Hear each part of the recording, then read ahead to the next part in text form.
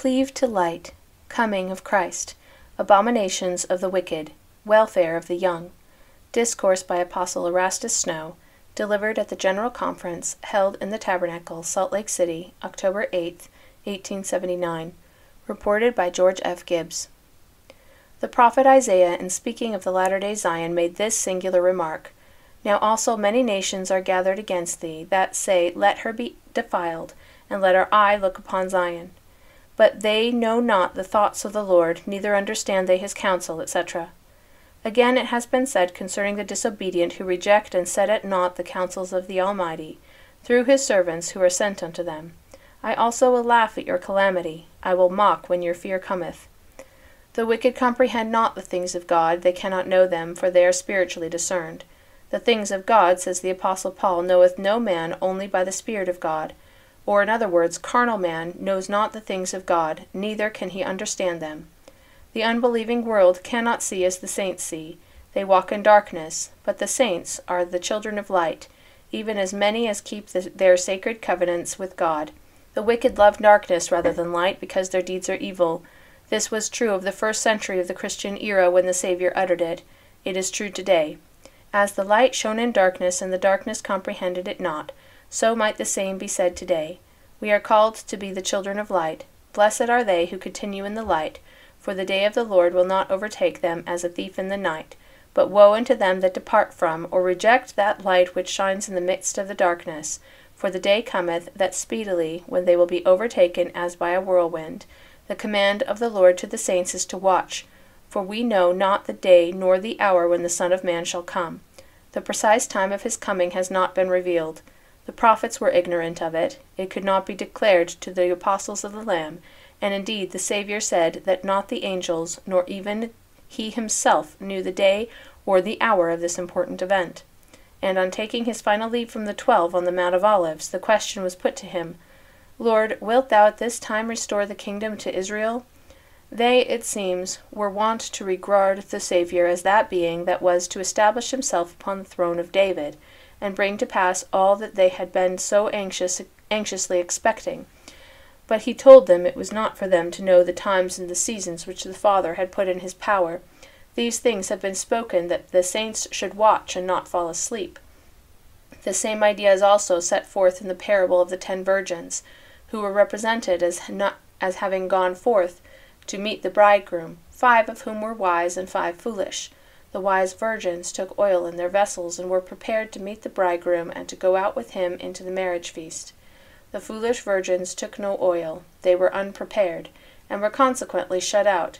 This parable is expressly applicable to the time of the second coming of the Saviour, showing us that however reluctant we may feel to admit it, we are plainly given to understand that a great portion of those who are counted virgins, of the Lord's people, who believe in his coming, and who go forth to meet them, will slumber and sleep, and be locked out when he shall come.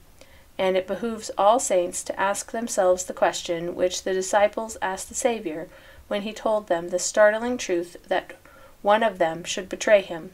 Lord, is it I? And all of those who are very anxious upon this point will be likely to be on the watchtower and not slumbering in that fatal hour. And again in the 24th of Matthew he speaks of that wicked servant who shall begin to say, My Lord delayeth his coming, and shall begin to smite his fellow servants, and eat and drink with the drunken. And the Lord of the servant shall come in a day when he looketh not for him, and in an hour that he is not aware of, and shall cut him asunder, and appoint him his portion with the hypocrites. There shall be weeping and gnashing of teeth.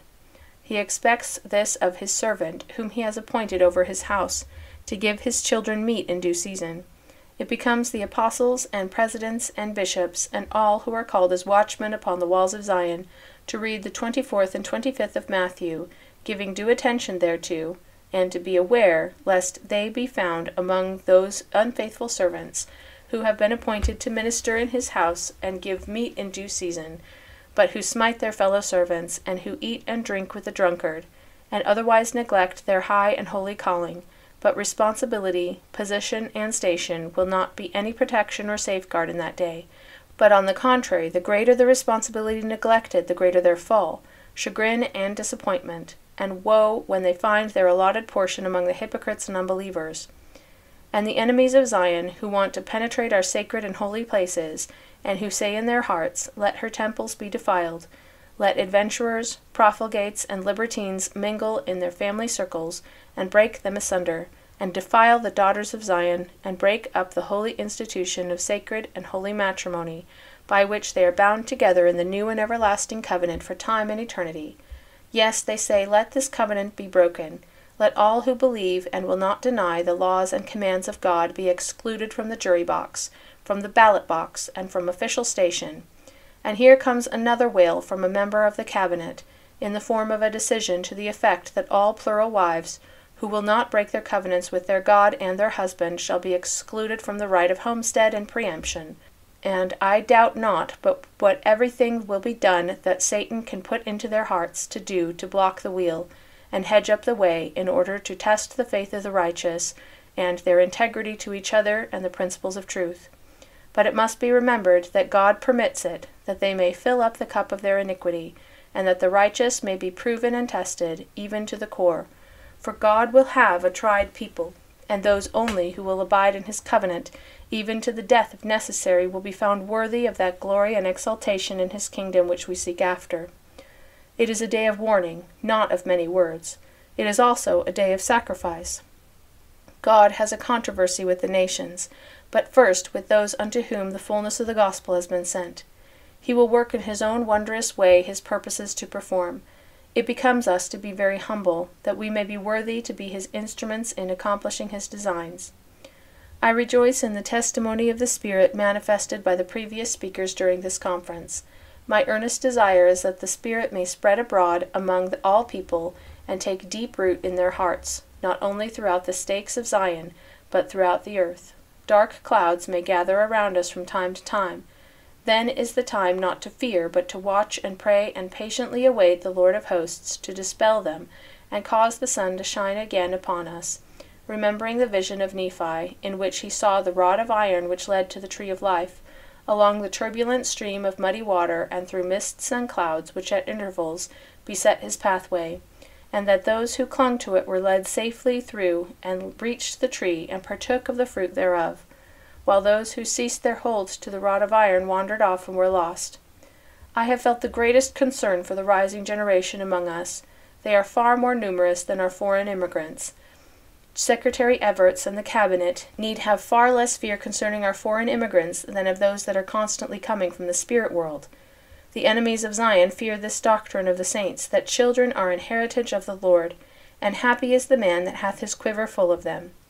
This doctrine permits the Latter-day Saints to fulfill the first great commandment given to Father Adam and Mother Eve, instead of adopting that abominable and soul-destroying doctrine of devils, infanticide and feticide, which is practiced to no little extent in the Christian world, which is an open violation to the laws of nature and the laws of God to our first parents, to multiply and replenish the earth. And the practice of the same doctrine is fast depopulating some of our older states. Besides, it tends to encourage prostitution, and, strange as it may appear, a future day will yet reveal that among the foremost and prominent votaries of this doctrine of devils are those who fight against Zion and her institution of marriage, under the hypocritical cant as such men as Schuyler Colfax, and his utterance from the balcony of the Townsend House in this city, and Attorney General Devens, and his argument in the Reynolds case, in effect, that the plural marriage of the Mormons cannot be tolerated because the burning of widows upon the funeral pile of their husbands was wrong. There is about as much relevancy and consistency in the argument as there would be to say that the practices of the multitudes of families of this Christian land, who are destroying their own offspring and taking villainous compounds to induce barrenness and unfruitfulness, must be tolerated and encouraged because the practices of the Latter-day Saints are filling these mountains with a thrifty population. It is shown by the statistics that our children under the age of 8 years are already as numerous as the lay members of the Church. I feel that too much attention cannot be bestowed upon the rising generation. Our Young People's Improvement Associations, our Sabbath schools, and Quorum meetings are all so many aids in the training and education of the young in all that is elevating and praiseworthy, and may God bless them in their earnest efforts to improve the spirits of their fellow men. There is one thing I wish to call the attention of our presiding officers to. more especially that of the presidents of stakes and their counselors, and the bishops as their aids and assistants, and that is to give more diligent heed to the temporal conditions of the families of the saints over whom they preside, seeing to it that they are suitably and profitably employed. It is an old adage that an idle brain is the devil's workshop, and we all know that the lack of useful and proper employment is the source of numerous evils. It should be our study to introduce new branches of business, devise means of employment, that none may be idle. This is an important duty required of the leading men in Israel, and so earnest should they be in its performance, that they make it a matter of faith and prayer, using their utmost endeavors to seek it out by thoughtful study, and by consulting each other, and by inviting the aid of inventive minds. It is important that our school teachers should not merely be automatons or parrots in the schoolroom by way of impressing a lesson upon the minds of the children, but strive in an eminent degree to direct their minds in a moral and religious sense, inculcating by precept and example due respect for virtue, and everything that is pure and noble, having also as much practicable a watch care over them out of schools as in school, laboring to enforce punctuality and an honest report, thereby helping their parents to look after them, so that they may not squander their time foolishly, as many do in our towns and cities, lounging around stores and other places, acquiring habits that are calculated to lead away and defile the minds of youth. The school-teacher who is alive to the true spirit of his calling becomes a valuable auxiliary in improving the minds and conduct of our children, and his or her influence, when properly excited, might be of incalculable good. There has been in times past, and still is, a great tendency among our youth to seek easy berths, and sometimes the acme of their ambition seems to be realized upon a high stool in a counting-room, or behind a counter. They desire to shun the hardships through which their parents passed. That is a vain delusion, and is simply foolishness on the part of a parent or child who indulges in it. It is unwise for parents to entertain this spirit, to be anxious to shield their children from the trials of life through which they themselves have passed. No really sensible man or woman would do it. There is no sensible man or woman in the land that would exchange their experience for all the wealth of the world. If any would do it, they have failed to learn their lesson and profit from their experience. Adversity is good for all. Prosperity few can fear.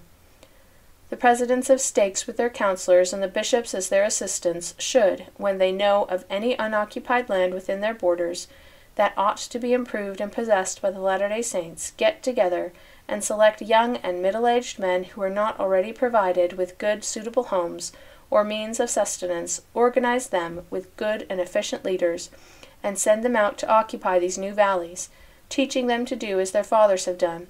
Teach them to take out of the mountain streams, build grist mills, saw mills, and factories, raise breadstuff, sheep, and cattle, and prepare to live instead of craving easy berths, and be all the days of their lives dependent upon the will of an employer or for a livelihood.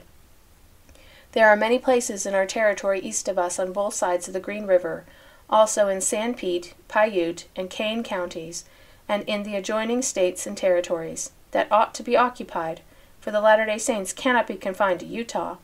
Everything indicates the fulfillment of the declaration of the ancient prophet who said, "Enlarge the place of thy tent, and let them stretch forth the curtains of thine habitations. Spare not, lengthen thy cords, and strengthen thy stakes. For thou shalt break forth on the right hand and on the left," etc. In the very nature of things it must be the case, for we are an aggressive people, not to trample on the rights of our fellow man, but to fulfill the purposes of the Almighty, and possess to make fruitful the waste places. And as the wicked are wasted away through disease, war, and bloodshed, murder, infanticide, feticide, and the judgments of an offended God, he requires his people to go forth as he shall prepare the way, and possess the land, and hold it for God and his kingdom, whose it is, and who will come in due time to reign over it. Fear not to take yourselves wives, and to multiply and replenish the earth, and occupy the unoccupied regions, and leave it not to your enemies while you are clustering around these mercantile houses and saloons, and places of ease and idleness, but break out and face the realities of life. And let no father or mother in their old age indulge childish fantasies, and encourage these whinings of their children, but be as courageous as the old hen, who, after scratching for her brood until they are able to scratch for themselves, sends them forth to get their own living. We do not wish to be compelled to call men to this work of settling up the country. The 12 and the General Conference have other things to occupy their time and attention, while this work more directly belongs to the presidents of stakes. The 12, however, are ready to counsel with these brethren, and render them all the aid we can. But we don't want the presidents of stakes to think that they can do nothing, leaving the 12 to attend to all such things. That is part of their calling, as fathers in Israel. We wish the country bordering on that occupied by the Lamanites settled by men who know how to behave themselves, and who will befriend that people, and not shoot them down as we would the wild beasts, without cause or provocation, nor give them occasion to be our enemies, to lay in wait, to rob and kill, but to cultivate their love and goodwill, which is a common duty of all saints to all people, but especially to the house of Israel, and set good examples, and manifest in all their dealings honesty and integrity, thereby sowing good seed in their hearts, that shall in the due time of the Lord bring forth precious fruit. We want many earnest, upright young men also to learn the languages of the natives of the American continent, and also of the Spanish language, which is extensively used in Central and South America as well as Mexico, and which is the national language of those countries of the educated natives who exercise dominion over the ignorant Indians and the mixed races of the continent. We expect to call many to labor among these people, as the Lord may dictate, and we want them to be prepared to respond, when there is a whisper in their ears to that effect. May God bless you, and help us all to be truly what we are called to be, saints of the last days, to stand before the Son of Man when he shall appear, is my prayer, in the name of Jesus. Amen.